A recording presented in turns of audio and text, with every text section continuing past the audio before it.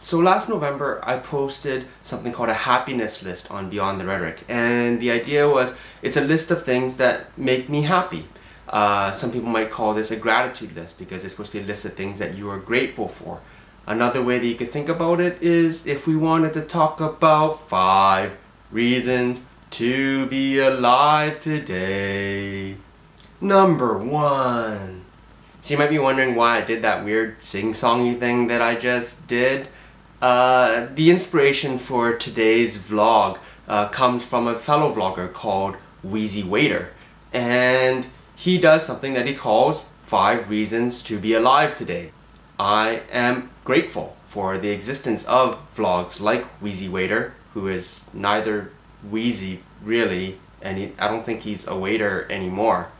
But he has demonstrated to me that daily or weekly vlogging doesn't necessarily have to take you on these grand adventures out in the real world, because he shoots primarily out of his home office. So that's demonstrating to me that his vlogs can be consistent and sustainable, and that's something that I aspire to do in 2017. Number 2. I've done something that I told myself I did not want to do. I'm currently in the middle of reading 3 different books, and I told myself I didn't want to do that. I wanted to complete one book before I started my next one, so I wouldn't leave myself with a series of half-finished books. Curiously, the 3 books that I am currently reading are in completely different formats. The first book I'm reading in Dead Tree Edition, regular old paperback, The Walking Dead Volume 26. And I borrowed that from the library, and it's like a graphic novel. The second book that I'm currently reading on my Kindle.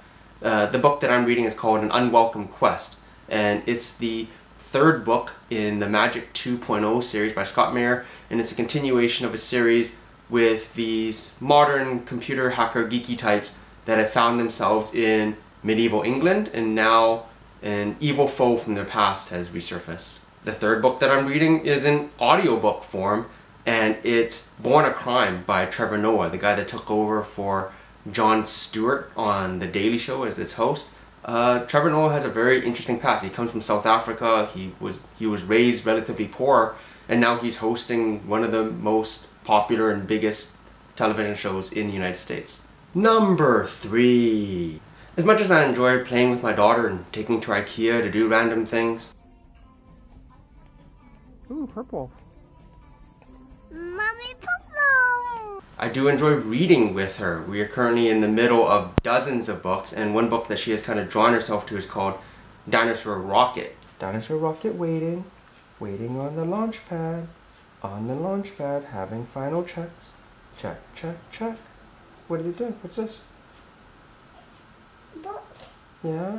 What is he doing with the book? Read it. Who's this? Read dinosaur. Oh, who's this? Mommy dinosaur. Mommy, keep still reading dinosaur. Can you find the helicopter? Copper. Copter, yeah. What are the dinosaurs doing? Coming. Oh, they're climbing. What's happening up here? Okay, Mama. At the end. Oh, it's the end? Yeah. It's a great little bonding time that we have. She kind of curls up next to me and we flip through the pages, and it shows that, you know, you don't really need to have that many actual words on the page, because toddlers just kind of pick up on stuff. Number 4.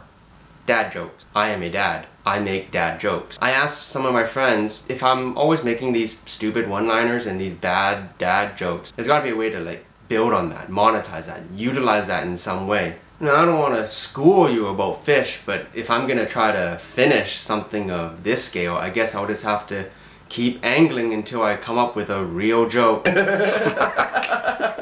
Sorry, I used a laugh track there because the Beyond the Rhetoric vlog is not filmed in front of a live studio audience. Maybe it should.